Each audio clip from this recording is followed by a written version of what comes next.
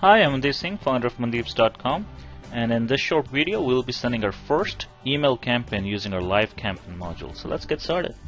I had the live campaign module on the page here and it is already configured. Refer to our getting started video if you need to do that. And now that it's ready to go, I'm going to go ahead and send our first campaign. So let's click on the campaigns tab here and we're going to click on create a new campaign. Okay, so the first thing you want to do is give this campaign a name. This could be anything, and this campaign name is used to identify the campaign when you're looking at reports or managing the campaign. So we're just released a new DNN skin called Portal, so I'm just going to say Portal DNN skin by Mandeeps.com. This is my campaign name, and by tabbing away or just clicking away, this automatically becomes my subject of the email as well. It doesn't have to be, so you can go ahead and change this to anything else you want. By default, the default settings are coming through the preferences which we set up in the getting started video. This email is going to be shown as it's coming from Mandeeps.com, and the reply to address would be no reply at Mandeeps.com. Now we can go ahead and personalize the subject by inserting the first name and last name of the recipient and so forth. And similarly, we can go ahead and change the replies to a different address, but I'm going to leave these settings for default for now and just go ahead and click next. So this is where we specify the content of the email. For example, I can say, hello customers, we just released our new skin. Now of course this is for demo purposes, that's not how a newsletter will look. You can go ahead and add personalizations here, like the email, first name, last name, a web version link, and an unsubscribe link. Now, and adding an unsubscribe link is very important. If I don't and hit next, it's just going to basically warn me saying you're not using an unsubscribe link, which is highly recommended. So I'm going to go ahead and go back to my content and change that. To save time, I already have the HTML markup copied for my newsletter. I'm just going to simply go to the HTML tab here and paste it. And I'm going to go ahead and hit next. And on this screen, basically, the live campaign is asking who will receive this campaign. Now I have subscriber list already created. So if you don't have a subscriber list already created, be sure to check the video that says working with subscribers and lists. That will teach you how to create new subscribers, add email addresses, and so forth. But now I have the option to go ahead and send this email campaign to one or more subscriber list. For example, this is a email announcing our new product, so I would like to send it to new product release and updates and promotions and special offers, because we have a coupon code in there for early adopters. Now I could have just as easily sent this to internal DNN security rules if I wanted to, or I could have manually specified recipients just by copying and pasting.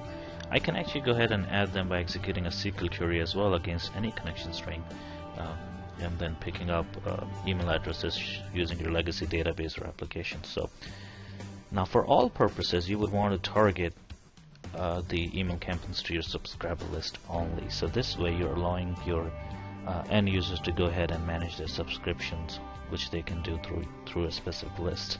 So they can come back and say, look, I don't want any new product releases emails, but do send me your monthly newsletters. Anyways, now that I've selected the subscribers information here, I'm going to go ahead and click next. At this screen, basically I need to specify when do I release or send this campaign. I can do that immediately right now, in which case it will be queued and the emails will start going immediately, or I can schedule it for a particular date and time. Now I can also make these recurring campaigns that is going to go every day, starting at this date at this time, or I can say, okay, I want them going on weekly on particular days of the month at this date and this time. I meant particular days of the week, sorry. And then I have the monthly option too. I can say, okay, I want this email campaign to be sent on every first of the month or every last day of the month, or particular days of the month at this starting this date and this time.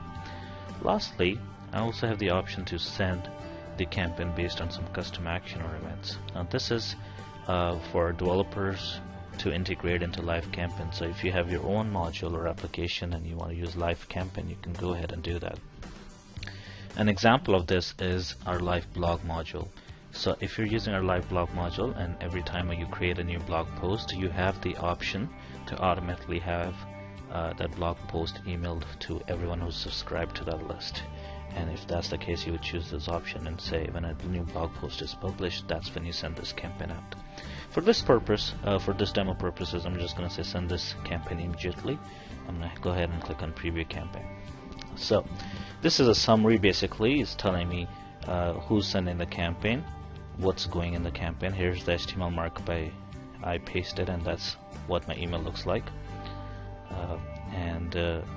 It's telling me who's receiving this campaign, the total number of email addresses. Remember, the total number of email addresses is after removing any duplicates, anyone who's unsubscribed, or any bounce addresses.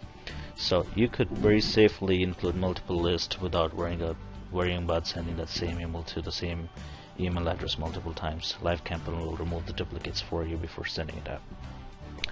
Finally, when the campaign is sent and delivered, it will send a confirmation email to this address. You can go ahead and change this. And then before you actually want to send the campaign out, this is something I almost always do, send a test email out to yourself and make sure everything's correct, everything looks fine. You could do the testing in different devices and so forth. To do that, you just click on send test email, and this will send an email out to you. If everything looks fine and you're ready to go ahead, you just click on send and your campaign goes through. And that's it for sending a campaign out. I'm not going to actually go ahead and hit send because I did send this one a day before. So I'm going to go ahead and cancel this one out. And I'm going to show you that when you have a campaign that is in process of going out, you will see it here in the dashboard, and you will see the progress of it, how much percentage it has completed. It will also give you the option to take a look at the reports or cancel the campaign if you need to. But once a campaign has been sent out, you can go to campaigns and see it right here. As you can see, I've sent a bunch of different campaigns, and here's the one I was just demoing with. I can go ahead and click on this icon right here, which is the reports icon. Now that will take me to report view. I will start from the overview here, and it's telling me is when I send the campaign out, you could see right when I sent the campaign out, which was around noon, I had a spike in number of people who viewed the email address. The blue is the number of views, and the red is number of clicks. Now LiveCampaign automatically tracks who's viewing your emails and who's clicking on the links within the email as well. So as you can see, I have some stats here. For this particular campaign, I had 2,059 people open the email address. Now remember, these are only approximates because these are done through some tracking mechanism, which is not guaranteed. It's not, in industry, there's no way for us to track whether an email was open or not. So these are just using some workarounds. So this is only an approximate numbers. They're not exact numbers. They cannot be exact numbers. And this is telling you right here, 4104 is the total times the emails have been opened, and these could be from the same people opening it again and again. Also tells me 533 different email addresses actually clicked on a link within my email content. It's also telling me 59 people decided to unsubscribe from one or many more list after receiving this email. So this is a nice overview here. If I go to links activity, it tells me which link got clicked the most. So I can see that, and I can click on the link to follow through. And then if you were using load balancing, or if you were using failover, you could see the distribution of mail servers, which mail servers were used, how much. Since I was just using one mail server, it's all 100% to that one. And finally, this is my favorite. I could see which email client the recipients are using, so that I can make sure my content is targeted towards them. Now as you can see, I have unknown of 50%, which is assumed to be desktop, so we have 83.77% of desktop, and I can see they're using Outlook 2010, 2013, some people are using Outlook 2007, Windows Live Mail, and then I have a big almost 16% chunk in mobile, where mostly is iPhone, iPad and Android. And then lastly, I have some people who are checking it directly on gmail.com. Now the unknown could be either web or desktop, so just be careful when you're looking at the statistics and making sense out of them. But That's it for sending your campaigns out and checking on your reports and statistics. Once you're done with the campaign, and if it's been in the past, for example, this one's been sitting since May, I can go ahead and click on delete icon and delete it. So this way you can purge the old information out. This is showing me the sent campaigns. If I jump over to scheduled, this will show me the campaigns that are waiting to go out on a specific date or time. Similarly, if I have any recurring campaigns, they will show here. Any campaigns that are supposed to go out on a specific action or events will go here, and any campaigns you end up canceling in middle of the campaign when it was going out will show up right here. That's it for this video. If you have any questions or concerns, please do let us know. Thank you so much for watching the video.